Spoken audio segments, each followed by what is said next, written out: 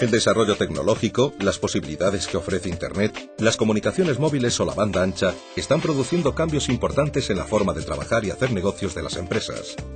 No obstante, estos avances todavía están mucho más presentes en las grandes compañías, mientras que las microempresas comienzan a ser conscientes de que el uso de las tecnologías de la información y comunicación es una cuestión clave para su expansión y competitividad. En esta fase de modernización y desarrollo, las empresas pueden contar con el apoyo de un asesor tecnológico que les orientará sobre la mejor forma de acometer el proceso de incorporación de las tecnologías de la información y la comunicación a la empresa.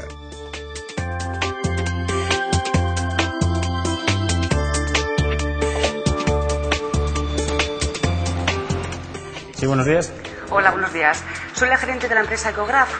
Mire, me han informado muy bien sobre el servicio de asesoramiento tecnológico y verá, creo que a mi empresa le vendría realmente bien.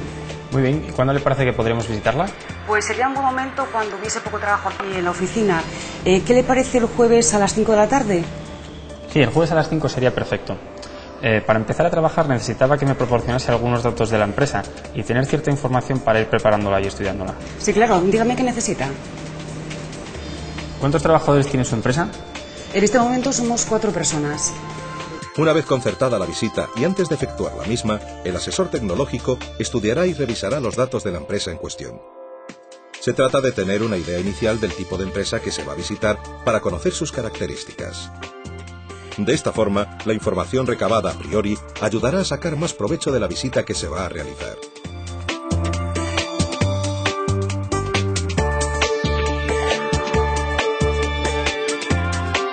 ¿Qué tal? Buenas tardes. Qué puntual, ¿eh? Pase por aquí. Siéntese, por favor. Bueno, me gustaría comenzar por explicarle todas las fases que engloba el proceso y preguntarle toda la información que tenemos que recabar para realizar nuestro trabajo. En esta fase, el asesor tecnológico recaba información acerca de diferentes aspectos de la empresa, interesándose primero por los aspectos relativos al negocio. Cómo gestiona la empresa la relación con sus clientes, aprovisionamientos, producción, gestión interna, marketing. Posteriormente, obtiene todos los datos posibles relacionados con las tecnologías de la información y la comunicación que la empresa posee y, muy importante, sobre el uso que la empresa hace de estas en su aplicación al negocio. A la hora de analizar todo lo relacionado con las tecnologías de la información y la comunicación, el asesor tecnológico examinará las infraestructuras de las que dispone la empresa y si éstas responden a las necesidades del negocio. Recabará información acerca de equipos, software, sistemas periféricos y conectividad. Del mismo modo, conocer las medidas de seguridad implantadas y la formación del personal es otro de los factores que el asesor tecnológico debe tener en cuenta. Bueno, muchas gracias por la información. Con todo esto ya podemos proponerle soluciones de mejora muy interesantes y de todas maneras, si me hiciera falta alguna información más, me pondría en contacto con usted. ¿Y después de esto, cuándo tendré noticias suyas? Bueno, calculo que en unos 15 días nos pondremos en contacto con usted para concertar una segunda entrevista. Con toda la información que hemos recabado hoy y todas las soluciones de mejora a través de las tecnologías de la información y la comunicación que son interesantes para su empresa. Esa segunda entrevista servirá para planteárselas y examinarlas conjuntamente con usted. Muy bien, entonces escojo llamar. Muy bien.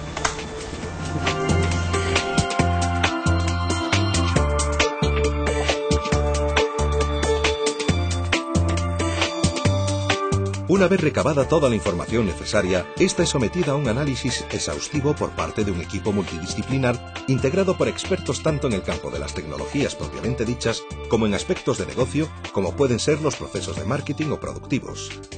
El objetivo es proporcionar a la empresa un informe que le permitirá identificar el estado tecnológico actual y las distintas soluciones de mejora propuestas, así como el plazo de implantación de las mismas, un costo orientativo, subvenciones y ayudas económicas para su implantación.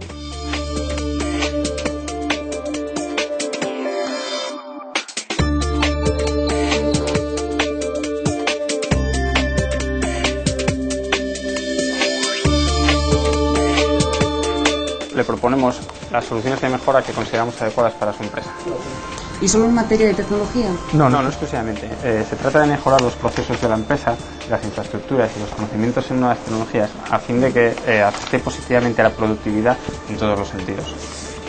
En el momento de la entrega de las soluciones aportadas, el asesor tecnológico tiene que ser capaz de transmitir y explicar adecuadamente las propuestas de mejora, de forma que la empresa las entienda y vea sus ventajas e implicaciones. también debe exponer la forma de proceder para la correcta implantación de las mismas.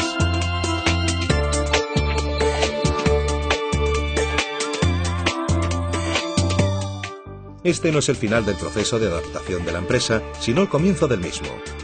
El asesoramiento tecnológico no finaliza con la entrega del informe.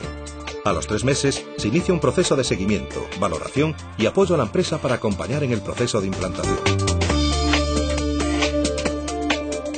Se trata de conocer la valoración que la empresa realiza del asesoramiento recibido y de constatar si ha aplicado las propuestas que se le plantearon.